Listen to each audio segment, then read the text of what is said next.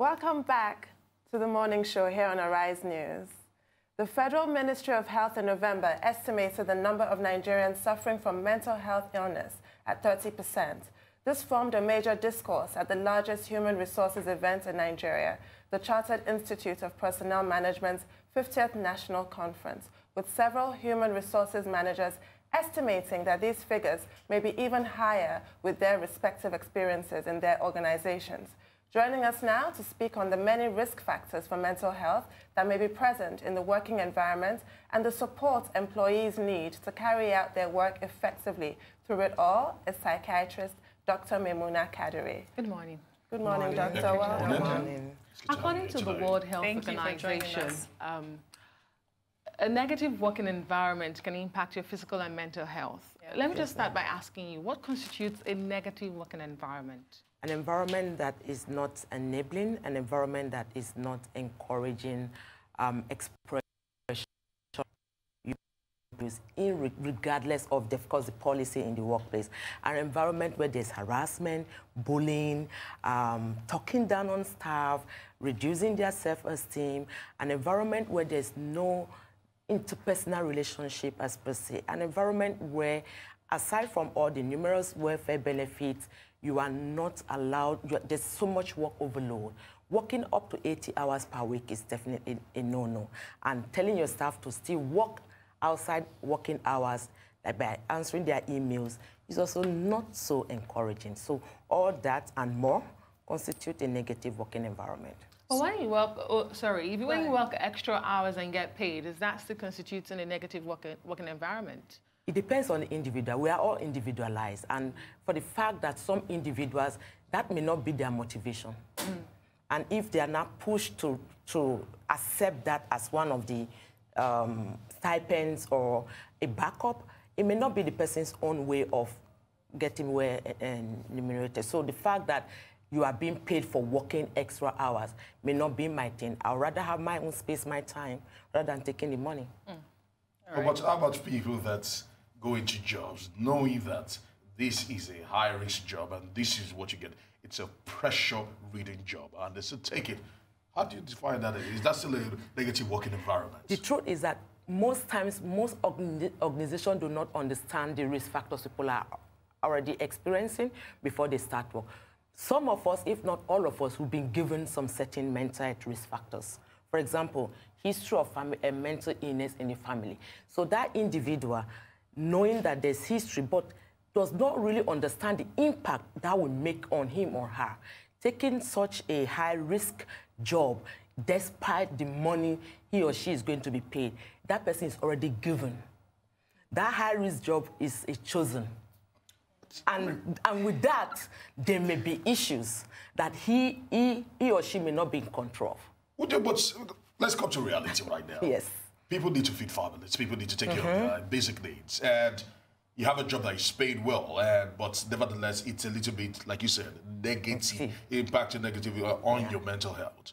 Would you advise the people to probably stay broke, stay poor, rather than take the job and probably And that takes us to the fact that you want to stay rich, comfortable, and every other thing. Would you rather take that in expense of your sanity? The truth is that you will have it all. At the end of the day, you spend all that money trying to manage yourself. I would take it. I would take it at any time. Because money is actually key in life. Mental health is also key. You must prioritize that. Health is wealth. All right. So you're part of this Employers Assistance Program, and the aim is to support organizations with their staff that are suffering from mental health issues. Talk to us about that. So, Employees Assistance Program started from the US, of course. Everything, most times, it's a global thing. And it spurred out from the fact regarding to substance use in the workplace. But with time, they found out that it's not only substance use that is a major reason why people are dealing with challenges in the workplace. Relationship challenges, dealing with a child with special needs, financial issues, legal issues, and many more, aside from stress and all that. So it has now gone to several other countries, and luckily in Nigeria, in 2015, we were able to register with the corporate, with the CAC. Of course, we had a lot of challenges because they thought it was a labor union and all that. So we had to make them know that we are going to be support services to organizations in helping them deal with emotional and psychological issues. So in essence, it's for prevention and early intervention, not necessarily treatment. So that people will be able to have live healthily, people will be happier in the workplace because we spend 1/3 of our time in the workplace. We need to be happy while working, not necessarily the money. So when we have the EAP provider, it may be internal if you have the wherewithal to have somebody in-house, fine, but most times it's usually external, or it can be hybrid, like the in-house legal counsel, and then when they have cases, they give to the outside lawyers. So it can be hybrid in whichever form we want to give it.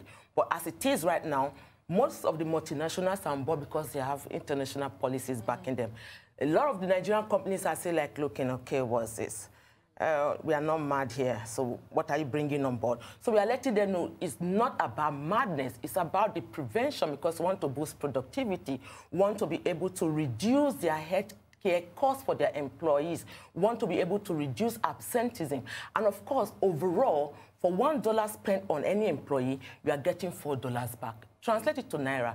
For 360 Naira you are spending on any employee, you are getting 144 Naira back on return on investment. So if every employer understands this, they will know that mental health prioritization in the workplace is not only essential, but very important. Yeah, I can imagine their skepticism in a country where the mental health law is still called Lunacy Act. But let me ask you this. What are there particular professions, organizations that are susceptible to mental health problems? It cuts across all communities, all gender, races, social class, religious status, irrespective of everyone. It's just that some people are more at risk than others. Yeah, but I'm talking about the workplace now. So are there professions where these mental health challenges are more prone? Yeah, high-risk environment, urbanized areas. So we are in Ibadan, Lagos now, when you compare them, Ibadan people can go home for lunch. Lagos people can hardly go home for lunch. They can't go home for anything with traffic. Because of the traffic, yes. So we are more at risk in Lagos as against a more rural or suburban area. All right, did you have a question to Yes, I did. In a practical sense, this EAP initiative, you likened it to in-house legal counsel in a company. Yeah. But in Nigeria, it's slightly different because the stigma exists, such that if you have an in-house counselor and an individual, an employee needs counseling, some advice to some preemptive measures. Exactly. The next thing that the person will hear through the office grapevine is that, oh, they're a lunatic, oh, they're mad. So it's not encouraging for people to even come forward and use these service. Yes, yeah, you're very right. I'm going to interject real quick because this is one of the things that I wanted to highlight in the program, which I think it's strange, is that your program is highly confidential, correct? Yes, and so now the question, not to just jump on your question, because I wanted her to just cover everything at the same time, is that how can the employers track performance if it is highly confidential? So that's... And following to complete my question, we had recently a bit of an imbroglio in the Lagos State APC primaries between the incumbents and the contender to the throne.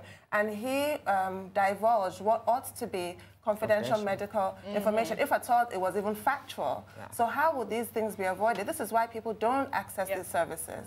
Good. I love this particular questions you're putting me through, because this has been a recurring question for every organization that wants to sign on board. Like, okay, we're going to give you money, and then you're going to be having confidential counseling sessions with our employees. How we would understand that this money is being well used and productivity and all that? And from the other aspect of the employees, they're like, are you sure you're not going to divulge my information to the HR unit? Is anybody not going to know about this? The truth is that we sign an agreement. So it's not a memorandum of understanding. It's an agreement that this service we are going to provide for you is 100% confidential, except, so there's always an exception, homicide, suicide. If somebody else is at risk in the organization, that my client is telling me I'm going to kill XYZ because it's disturbing me in the workplace, that's an exception. Or I'm going to kill myself that is an exception. So that confidentiality is not totally breached, but we are going to let you know that we're going to take necessary actions in dealing with that. So for us, organizations that have signed up, but some 100% organizations in Nigeria have already signed up, it's 100% confidential. They don't know who calls us. They don't know who we are dealing with. At the end of the month, we give them a report showing the demographics, male, female, the departments that people have called in, the symptoms that are overwhelming, and they will build up a business case. So if, for example, a procurement unit in a finance industry, the women they are dealing with more issues with domestic violence, that's a business case to discuss domestic violence in the workplace, not necessarily with the procurement department. All right, so it covers everybody. So they will not narrow down, because if you narrow down to them, they will know they are the ones dealing with that challenge. Yeah. All right, let me just throw this one in.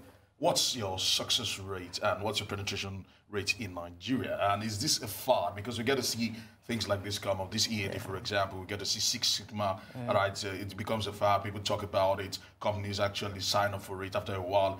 Blows away, you know, here emotional intelligence comes into being. How is this kind of different from all those facts that they actually throw on companies? And what's your penetration rate and your success rate in Nigeria? Good. As of now, penetration is still less than 20% because Nigerians, in quotes, there's still stigma attached to mental illnesses. So what we want to educate people on is mental health literacy. Because when we have mental health literacy, it will reduce the stigma attached to mental illness. That in a workplace, for example, for a few years now, I'm not working at RICV, you can come in and talk about depression, and nobody's going to look at you and like, really?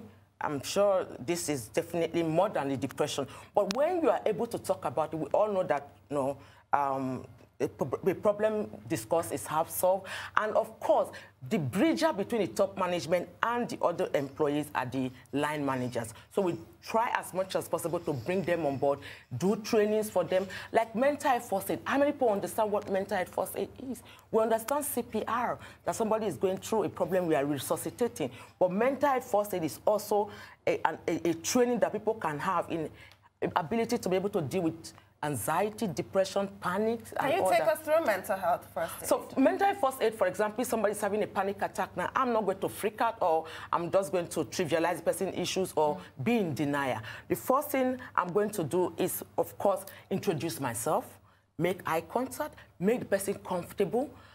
For us in Nigeria, a lot of cultural and religious perspective comes in. So I'm not going to hold your hand like if we're in the UK or whatever. At least create that distance. If you're sitting on the floor, I will try to sit on the floor with you. And then start interacting with you with regards to what are you feeling? How are you feeling? Any problem? I'm here to help you. My name is this. I'm a certified mental health first aider.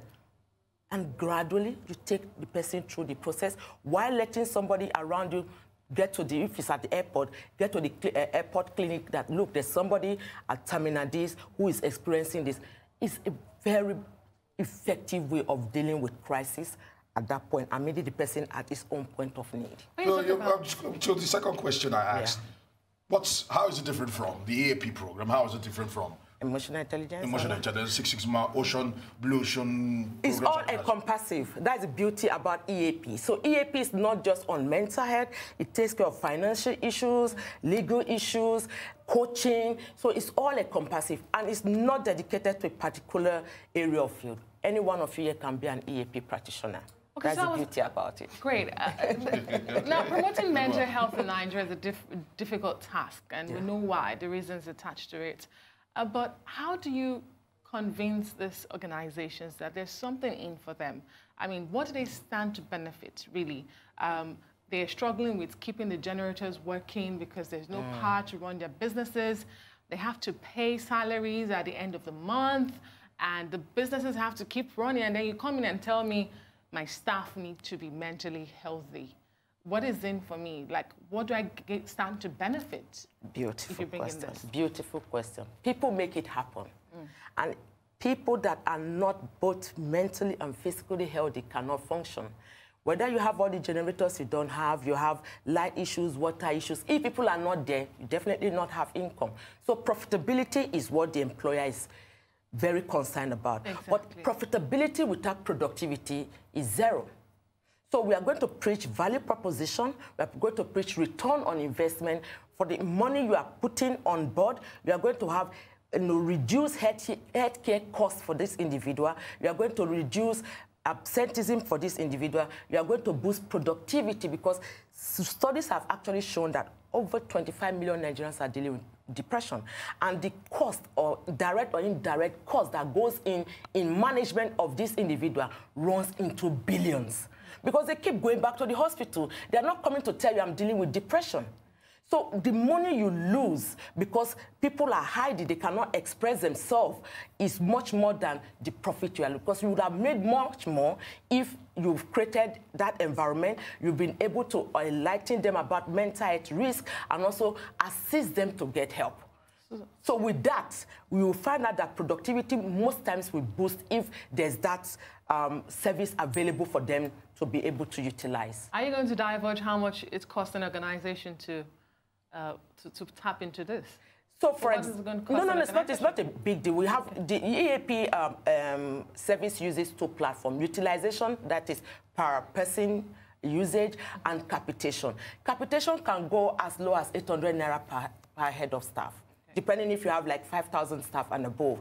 Utilization, so there's telephonic and the face-to-face. Telephonic can go between 15, 20, 25,000 naira per head of staff, and face-to-face is about 30, 35. So on the long run, capitation is better, but because it's still a new service, people are like looking at utilization. Let us see if, like what the question you asked, is this okay for us? Is this beneficial? Will it make sense? Exactly. How much productivity have we gotten with this service? And of course now, looking at it in 3 months, in 6 months, should we go to capitation? So how long does it run, the program itself? No, it runs as far as there are people in the workplace. Continual? It's a continuous, yes. It's a continuum? Yeah, it's a continuum. So let's it's just like the HR. The HR is mainly attached to the HR, so it's the human of the human resources.